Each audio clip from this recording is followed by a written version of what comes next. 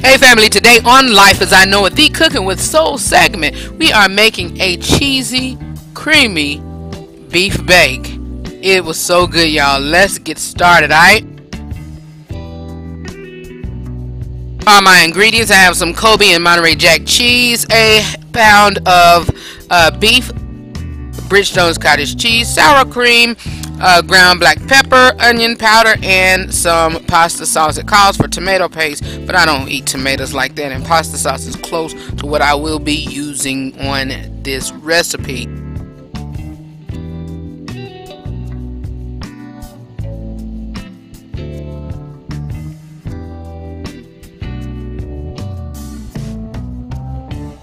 And next, you guys, I am grounding my beef, browning it, and you're going to season it as well as drain it, and then add your pasta sauce to your beef here. Checking my noodles. It is close to a rigatoni, but I'm actually using egg noodles. Here I am mixing up my cottage cheese and the sour cream, and all the sizes and measurements will be below in my information box. And after you're going to do that, you're going to mix that up, drain your noodles, and mix it together with your sour cream and cottage cheese mixture.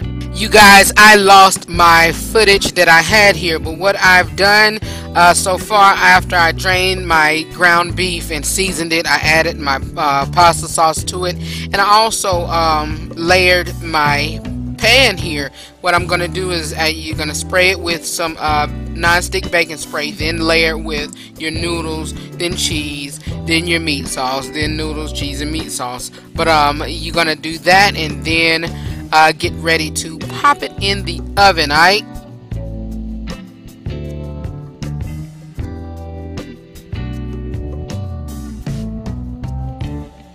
And as you can see, everything is done, you guys. I really enjoyed this meal. This was my first time fixing it, and it was actually delicious. It's like a lasagna slash rigatoni, but you're using pasta noodles, and y'all, it was so good. I really enjoyed it. Thank y'all so much for watching. Know that I love you for real, and always remember to live every day, laugh every moment, and love beyond words. I'll talk to you soon. Peace.